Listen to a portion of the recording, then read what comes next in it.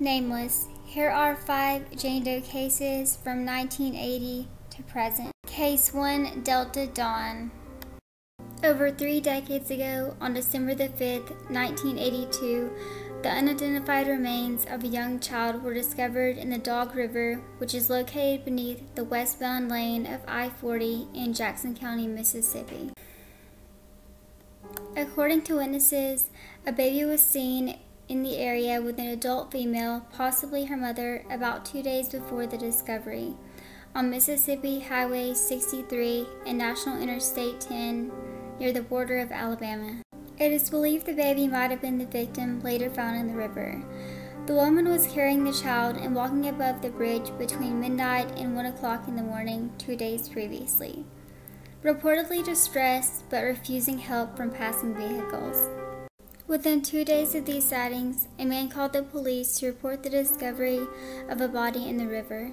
It was clothed in blue plaid shirt, lying face down at 7 a.m. on December the 5th, 1982.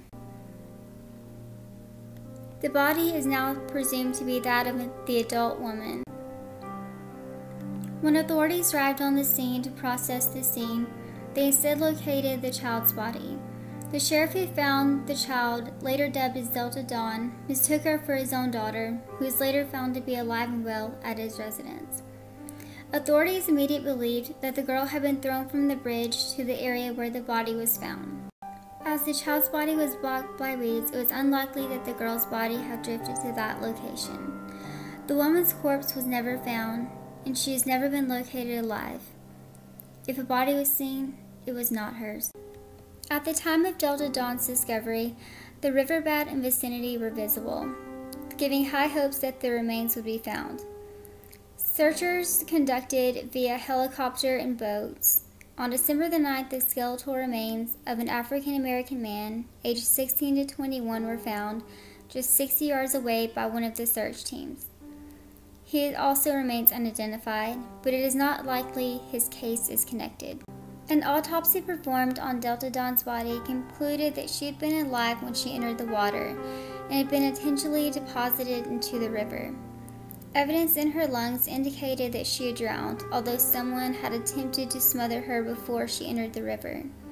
It was concluded that the official cause of death was inhaling water upon impacting its surface. The girl wore a pink and white checkered dress or shirt decorated with 3 flowers on its front, along with a diaper. A local police officer and his wife funded the victim's funeral. The officer's wife coined the victim's nickname Delta Dawn. She is buried at the Jackson County Cemetery after an hour-long service. The means of paying for the ceremony were donated by local businesses and their employees. In 2007, a graveside memorial service was conducted in memory of the victim. Since her discovery, the girl has reconstructed forensically in efforts to identify her through facial recognition. The National Center for Missing and Exploited Children has released 2 illustrations, and their artists have produced their own renderings. If alive today, she would be 33 to 34 years old. She had blonde hair and either brown or blue eyes. If you have any information regarding Delta Dawn's case, please contact the National Center for Missing and Exploited Children at 1-800-843-5678 or 1-800-THE-LOST. Case 2, the Baker County Jane Doe. A young woman was found roadside after suffering severe injuries on May the 24th of 1985 in Newton, Georgia. She died at the hospital on June the 1st while in a coma. Her death was ruled to be an accident, as she likely fell from the vehicle, although she may have been thrown from one. There is no evidence of foul play at the scene. She is between 15 and 35 years old. She had blue eyes and brownish blonde hair with blonde highlights. She is tan and also had stretch marks on her buttocks and stomach area. The victim is between 5 feet and 5'4" inches tall. She weighed between 110 to 120 pounds. She was slim-built with light complexion. She wore a gray shirt and jeans with the name Allison Mills, which has not been verified to have been her name. She had white shoes and socks and a bandana with the colors of the American flag. A white pillow was also located with the victim. She was exhumed in 2012 for DNA information. Anyone with information regarding this case should call the tip line at 229-734-3001. Case number 3, the Lumberton Jane Doe. The body of a female between the ages of 15 and 22 was found in Lumberton, North Carolina on June 2, 1978. She was located at the edge of a field and died weeks before her body was discovered, resulting in decomposition that made determining her eye color impossible. The girl was between 5 feet and 5'3" inches tall. She weighed 100 to 120 pounds at the time of her death and was white with brown hair and wore a short-sleeved shirt with a hood with several different colored stripes and jeans. White open-toed shoes were found with the victim as well. She had several fillings, and also some of her molars were removed. Her fingernails and toenails had been painted a reddish color. No signs of violence were observed on the body. Anyone with information regarding the Lumberton Jane Doe case is urged to call 1-800-843-5678 or 1-800-THE-LOST. Case number 4, the Harris County Jane Doe.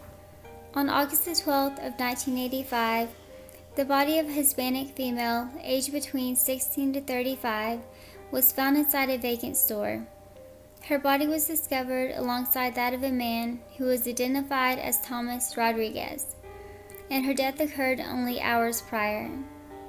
She was between 5 feet and 5'2" inches tall and weighed approximately 120 to 140 pounds. Other distinctive details regarding her case include 2 sets of distinctive earrings she wore containing beads and shells, a tattoo on the upper left arm with the letter V, and a scar resulting from a gallbladder being removed. A necklace with an arrowhead and turquoise stone design was also found with the girl's neck. It is unknown how both victims were placed at the scene. If you have any information regarding your case, please contact the Harris County Institute of Forensic Sciences at 713-796-6774. Case 5, the Davidson County Jane Doe. On March 19, 1998, a white woman between 45 and 55 years old was found in the Cumberland River in Nashville, Tennessee. She believed to have been shot twice in the head the day before she was located. The victim was overweight for her height, weighing at 167 and 5 feet 2 inches tall. Her teeth were extensively cared for, and estimated $10,000 worth of work was observed, indicating that she was from a higher socioeconomic class. The Jane Doe wore only athletic pants, underwear, and 1 Reebok shoe. Her hair was brown with highlights, and her eyes were green. She wore jewelry including a gold necklace with a Leo zodiac pendant, 2 rings, 1 gold and 1 black. A man was seen with her at the store before her death who wore the same pendant as her. He has never been located. In 2011, her DNA was entered into the national database with no results. If you have any information regarding your case, please contact the Tennessee David County Medical Examiner's Office at 615-743-1800.